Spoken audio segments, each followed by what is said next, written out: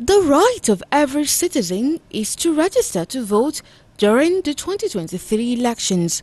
The right is guaranteed by the Constitution and cannot be disqualified by any potential qualified candidates. Every person who has satisfied the requirement laid by law is eligible to vote and be voted for. However, a voter will be able to exercise that right if he or she is in possession of a valid voter's card. I want to vote for the person that I think can lead us in this country, because we have been suffering from leadership all along. So this time we want to get somebody who can help us so that this country can come out of the mess we have found ourselves. That's why I'm trying to get my PVC so I can vote. I'm excited because it was easy. In fact, while I was even coming, I saw the queue. I thought it would be same as where the procedure when I was registering it. But now I came, I wrote my name. Before you know it, they gave me a tag, then asked me to enter the gate, and I'm here now. I've collected it already. With his or her name on the voters' register, voters have the right to make their choices in secret. The voting exercise is an election situation in most developing countries, especially Africa, and it is sometimes visited with danger and bitter conflicts. A voter has the right to attend the campaign of political parties in order to receive information about the programs they want to implement if voted into office. Ideally, there are no rights without responsibilities, which the citizens of a state are expected to be involved in to demonstrate their love, commitment, loyalty, patriotism, and selflessness to the nation. Remember, for a free and fair election to take place, it is important that voters comply with all laws and regulations governing the electoral process so as to ensure peace and orderliness. So, a voter must conduct his or herself before an election and encourage others to act in similar fashion.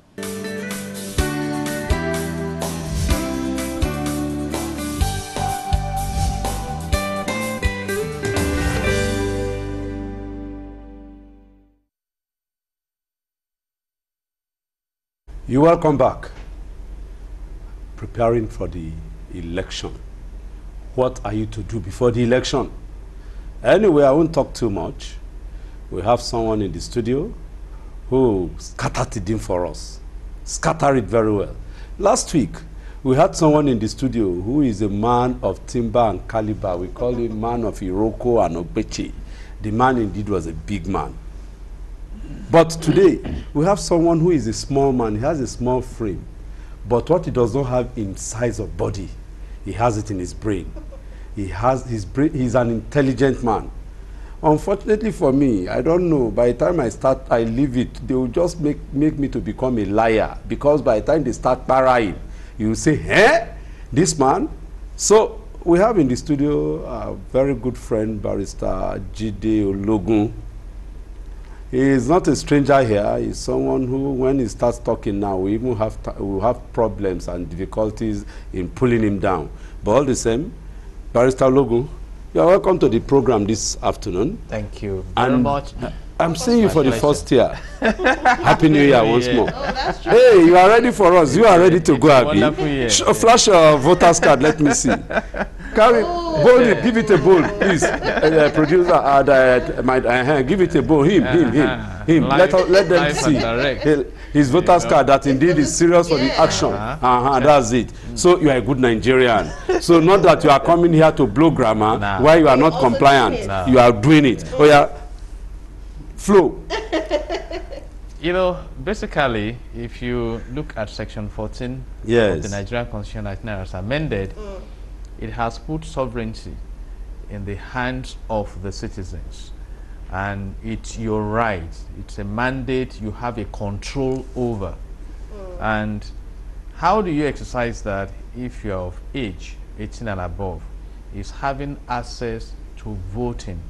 And how do you vote? You need a permanent voter's card that you must obtain. And on election days, go through your accreditation and vote, and after that you will know that you have played your own role. And let me say it this way: if some people have been voted into office and they have betrayed the confidence of the citizens, they will be judged for it. Please, it's not the fault of he who has gone out to vote. It is the pain of the one who cannot uphold the trust in fulfilling that social contract expectations. So don't, I'm addressing those who will say their votes don't count. You go out there and vote first. Then leave them to their conscience and to God, because I mean, the world is not existing in isolation. God is still the principal controller of everything. So we are just saying, if you have your card, I go around with this. So it's not like I'll be looking for it on election day. And if you don't have it yet, INEC is still distributing. So if you have registered, so do all you can. And a man came to me actually, and I must acknowledge his zeal. You know, his name is Harry. He's been going around looking for, because there may be problem on where you can get it. Even went as far as or farther in Ogun State, and I kept encouraging him that please march on until you get the PVC. I guess that Harry, I must see him, because what he did is what I did before I got myself my PVC in 1998 or so. 1998, because I'm one of the first set who had this PVC, this card, the permanent one. And of course, I had to go around struggle. So when I was saying something like that last week, some people thought maybe I'm just joking. But of course, I'm happy that there's somebody that you ran into. But before then, please, the accreditation, my brother was going there, the accreditation process is very, very simple. But before the accreditation, your rule, what you must do before the election day, this is the time.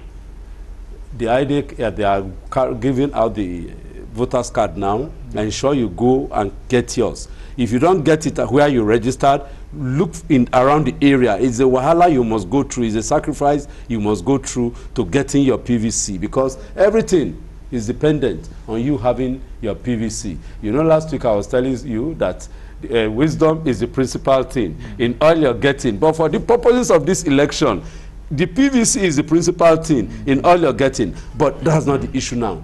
My intervention is to take you around and through the accreditation process. You go to the election place. When you have gone with your PVC as my brother, you show the polling officer. The polling officer will look at your name. If he sees your name there, he gives it to the electoral officer. The electoral officer will mark you. They will put something on your thumb. And of course, the other person, the assistant, will give you your ballot paper. Your ballot paper, you go to a cubicle, you vote, you print whatever it is you want to do. Then you come back in the clear of the public, you drop your ballot paper into the ballot box. Shikinang. If you want to watch what is happening, you stay a little bit away from the crowd and be watching. And if you feel that you are secure that nothing will happen to your vote, then you go home. But you can be sure that nothing will happen to your vote. Your vote will count. So all the cynics and naysayers that think that the vote will not count, remove that from your brain. The vote will count, particularly this time around. Are we together, sir? Absolutely. And I understand that when you are thumb printing, make sure you thumb print inside the box of the party you are voting for, not to cross the lines. So and that your ink, your hand will not be too soiled with the ink, so that it does not move to another line and it will become invalid. Exactly. And invalid means that the thing don't cancel, be that your vote will not count. You just wasted your time. And on the issue of waiting around, you can be sure that the prominent parties will have their agents around to monitor against any manipulation. So, and we expect that citizens will not be out to foment trouble. That may be one of the reasons why some will not want to stay around. And I think I can advise you on that. If you look at the statistics of those who have been victims of violence at the elections, the politicians, I doubt if they have their children on the list. So those who go out there and die for politicians are not even known to the politicians. So, and like someone said, you know, when they want to go and collect their return certificate from INEC, they go with their wives and children, not with their thugs. So you need to look at all this. So what we are saying is that come and cast your vote. And if you choose to act as a thug to a politician, we wish you the best. But you may also be disappointed that when they get to office, they ride around in tinted glasses. You don't have access to them, you know, so until they come back around to solicit your vote. So let there be peace. Play your own role decently. And your role, talking about the role, is there any role given to the voter or envisaged by the Constitution to the voter in the Constitution of the Federal Republic of Nigeria? Absolutely. Please, can you run us through? I mentioned the one in section 14. Yes. That sovereignty belongs to the citizens. Yes. So if you are 18 and above, we are looking at the expected. Duty. And having said that, you owe yourself a duty to understand who you are voting for in terms of the candidates. What are the expectations? And I'm suggesting today that our audience should please spare some data to read from section 14 to section 18 of the Nigerian Constitution 1999 as amended. And you will see the list of the expectations. For example, one of the expectations is that the resources of this country should be harnessed in a way that we have a self-reliant economy, that wealth is not concentrated in hands of a few, that we have affordable housing, care for the old, for the disabled. And section 18 says that providing education for the citizens is mandatory, it's not negotiable. So when you look at this, you now profile the candidates. Can you remind us about section 15? About the socio-economic rights? Yeah, I just mentioned so. In fact, you'll be amazed that it stated there that the state should provide the citizens maximum happiness. Yes. They're all there, you know. So, and when you know what and who is this state now? The government? Government. Good. And you are electing people to go and run the affairs of the nation.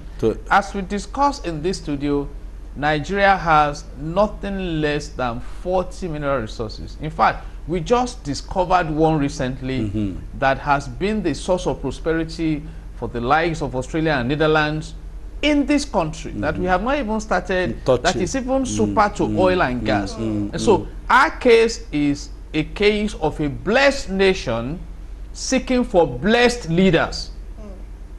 You see, if a blessed nation is managed by unblessed leaders, you find yourself in poverty. You see, in fact, when you have an unblessed nation that has a blessed leader, the leader can turn things around. Yes. Check the case of Elisha. Yes. Elisha turns the bitter water to cleansed water. So, and that is why leadership is important. And we have spoken about brilliant examples. I mean, nations can find themselves in trouble. When Obama was to become the president of America, it was a crucial time, time of economic recession. In fact, he admitted systemic failure. But he went in there, restructured things, and the economy bounced back.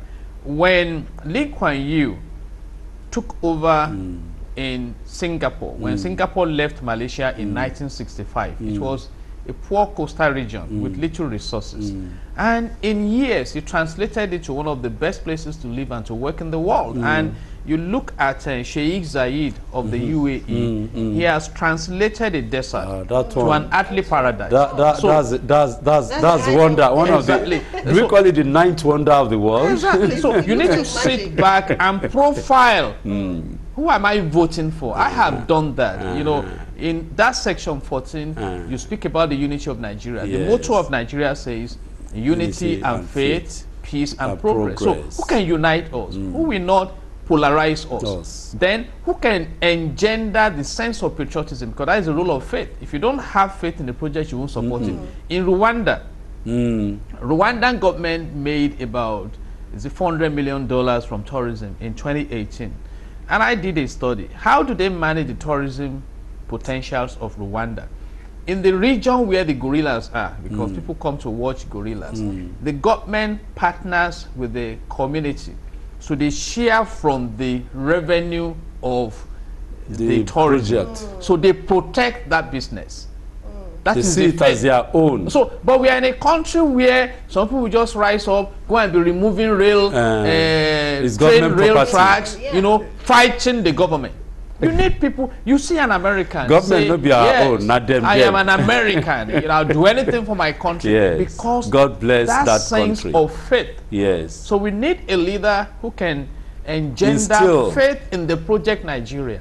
You see, and what is the role of peace? If I drop 50 million on this table, that by yoga, you know, you've done so well. Take this 50 million, go and invest it in any part of the country, and I will monitor it to be sure that this is why I want you to go into farming, whether mechanized or whatever. Before you start implementing that mandate, you first profile the society. Yes. That's what we call environmental scanning in public relations. That do I take this to Nasarawa or to Gombe or to where they are cutting off the heads of farmers and things like that? And that is your economic environment. When you talk about foreign direct investment, an investor wants his investment secured. Yes. So you need peace in the land for prosperity, because there are different levels of prosperity. You must first create the local prosperity, that we attract the foreign prosperity. That is what they have done in the UAE. Look at what happened in Qatar. Qatar has made billions of dollars to fly with, and they will leverage on that profile for a long time. Obviously. You know, so I mean, Dubai is a state, not even a country. And if you're a big brand on this earth, and your business is not doing business in Dubai, you need to think twice. So what they have done is to create the local wealth. So all this attracting all this you are saying now as a result of the conduct of the voter. Definitely, you profile who you want to vote for. You know, that and you look at that candidate. I know we have said this for years now. I mean, right from 2018 or 2019, I have been saying that the Nigerian democracy is gravitating towards a season when party loyalty may play a role, but not critical, where you find somebody holding the card of party A and voting for party B. You see, because we are getting there now. Exactly. This election is coming. We've seen it. Some governors are already showing us. Yes. Yes. They are not going to vote for their party. May not be respected. Yes. And I think we are making progress. Big time progress. Like we say, majority of our leaders go abroad, either officially or otherwise, to go and invest or to go on vacation or to go on seminars. And they see things there.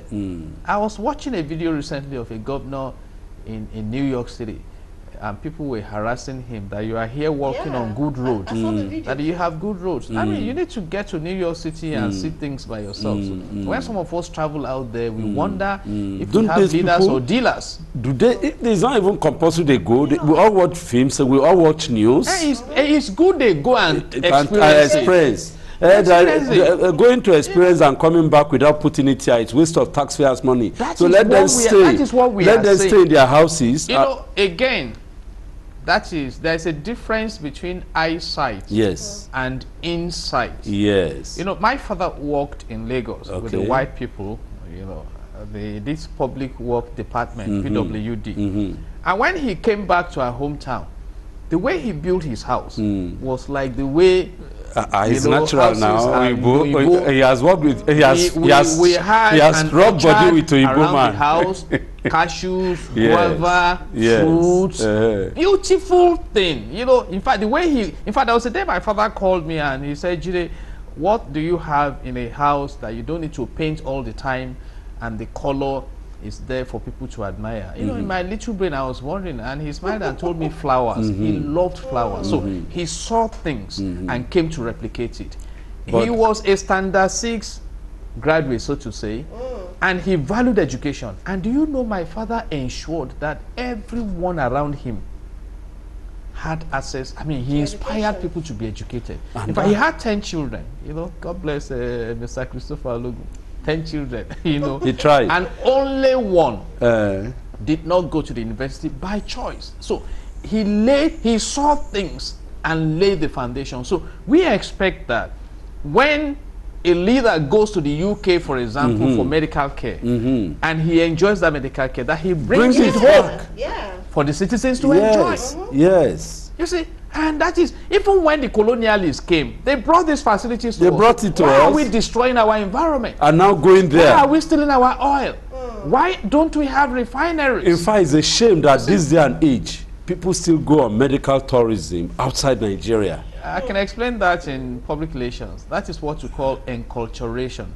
You know, those communities have groomed and superimposed their economic culture upon your own to make you feel that theirs is superior and you remain servants to them. So it's part of what leadership must deal with. You see, I watched a documentary on Sheikh Zayed, the founder of the modern UAE. When the UAE was to embark on the agriculture project, the Western world told them that it was not going to be possible. And Sheikh said to his people, it's our project, let's experiment it. And they made a huge success out of it. That is leadership, transformational leadership. Good. Okay. Let's look at some, let's also look at reactions. There's a complaint here. First of all, the person said he has been going to get his PVC for the past 5 days and is yet to get it. You will get it. Keep on trying. Keep on trying. Another one says, I have been, okay?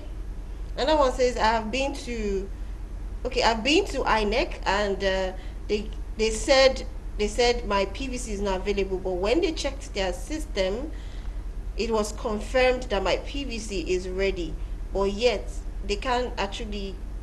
I think the person is trying to say that, like, she went to get her PVC, but on getting there, they said the PVC is not available, but going through their system is confirmed that PVC has been printed and is ready. It's a simple thing. It's not about being patient. You get it. Because INEC's role is to give you your PVC, not for them to hoard it or to make it unavailable to you. But how will she get it? Because she's saying she will get it. It's there. Can't find it. They will get it for her. They run a system. If the system say, the system will say where it is. Yes. The then system will tell them. There's also an online approach. The system will always tell them. You know, you type in your name. It will tell you where your HTTPS. Your age. HTTP, or let me say voters.inecnigeria.org. Okay. Then it will prompt you. You put in your name, your state, your registered name, and date of birth. Okay. It will show you the location where you're. So try and find out, but just ensure. And that is part of what we need to correct. Yes. And as we sit here and talk about those who are finding it difficult, I think about 2 persons have told me their voters' cards were brought to their houses. I mean, really? that is surprising. And I think that is the level we should be gravitating towards, to simplify processes for the citizens. Governance is about making life meaningful for the citizens. You see, not difficult. But again, there are those who just rise up and set up their pseudo-government to frustrate people. But on my own side, I didn't have difficulties getting my PVC. Okay, it's all right. Last suggestion, last text message actually. This one says, all politicians are liars, both international. Let's come to reality. We are all humans. Humans are insearchable. I trust nobody. My vote doesn't count. I no one votes. This is very sad. No, you should not. No. Don't say that. You don't want to vote, then you how will you be able to complain? Well, you must put your mouth where your money is. So part of it is that you must vote so that you'll be able to. I've gone through the stress before I got my PVC. I told you last week, and my brother here, our guest here, is telling us some people too have gone through it. So that's one of the things. What the second leg of what he's saying is that you are not going to work and you want to eat. Is it possible? If you don't work, you can't eat, because by local parlors they say no food for lazy man. So the second leg is that no better life for person who no vote. You know, I can understand his sentiment. You know, I mean, we had to go out at a time to talk to people against voting apathy. When you don't experience the expected, you become weary. But you don't give up. That's what we are saying. So you start from the my own vote counts. I'll vote. My vote counts. So you have to start from there. I explained it earlier. If you have trusted someone and the person betrays your trust, you are not the one with problem. It's the person that has problem. Not I mean, Jesus trusted Judas, made him his treasurer, and Judas betrayed him. And Jesus returned to heaven. Judas is in hell. So, and I think politicians too are listening. You see, I mean, if people have entrusted you with their votes, serve them. Serve them, do the right thing. Deliver goods to them. So